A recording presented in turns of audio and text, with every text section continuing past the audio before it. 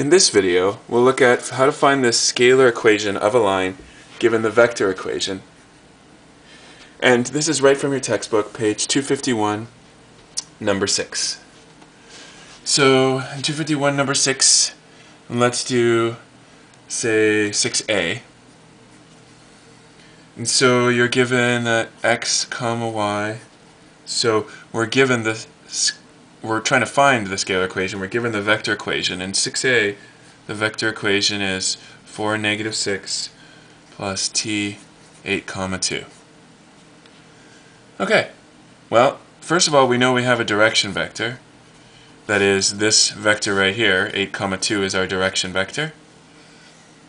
So that means there's a normal vector to that. To find a normal vector, we just flip the coordinates and change the sign. So this would be 2 comma 8 flipped, and we make one of them negative. That's how a direction vector is perpendicular. It's like negative reciprocals.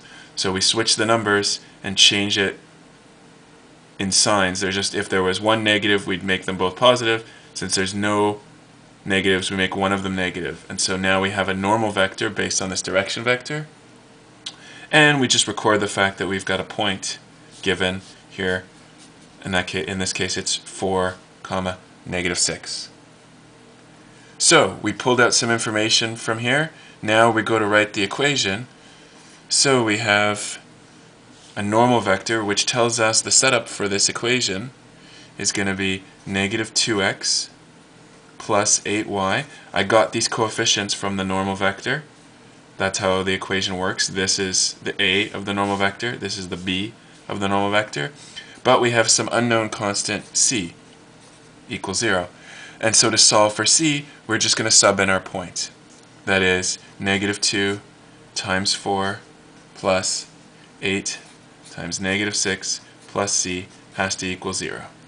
And now we'll do the math to solve that. Negative 2 times 4 is negative 8. 8 times negative 6 is negative 48 plus c equals 0. So we have negative 8 minus 48, that's negative 56 plus c equals 0. And we'll move it to the other side, or add it both sides. And we get that c is 56. So we have the equation is, and let's write it out, negative 2x plus 8y plus 56 equals 0. Now, we could have noticed this earlier. This equation can and should be reduced. And first of all, we should divide it all by 2. And we get negative x plus 4y plus 28 equals 0. And we also don't like to lead with a negative, so let's divide everything by negative 1, or flip all their signs. And we get x minus 4y minus 28 equals 0.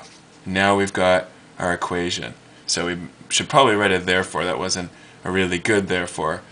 So we'll be done now for sure. Therefore, the equation is x minus 4y minus 28 equals 0. We could have saved some of those steps by noticing here we can make this normal vector reduced. Instead of 2 comma 8, it could have been 1 comma 4, and we could have put the minus on the 8, and that would have saved some of those reducing steps. Nevertheless, how did we do it? We started with our vector equation, got our direction vector, flipped it and changed the sign. Could have reduced it there, but we didn't, and identified the point that we had given in the vector equation. Then we used the general form of the scalar equation of a line. We wrote down the coefficients based on the normal vector. We subbed in a point and solved for c.